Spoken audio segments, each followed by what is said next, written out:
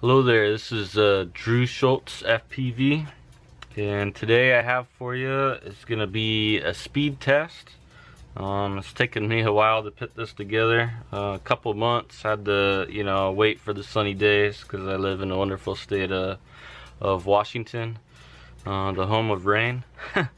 So what do I have for you is it's a test on the 2208s, E and non-E, the 2207s, and then the 2306, 1700 kV.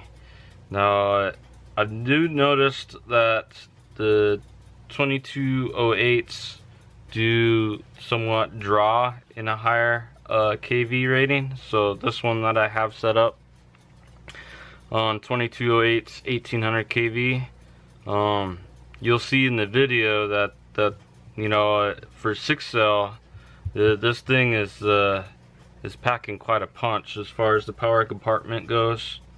The non-E, I'll say one thing about this 2208 1700.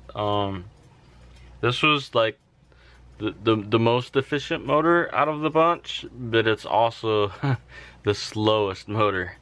So I'll probably gonna pit this Xing on my long range, and then I'll put this on my long range to replace the long range that I just lost that had the 2306s.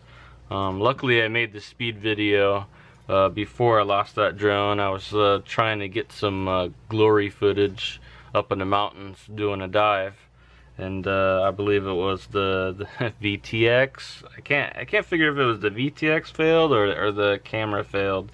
But basically I lost footage and I was diving right into a canopy of trees.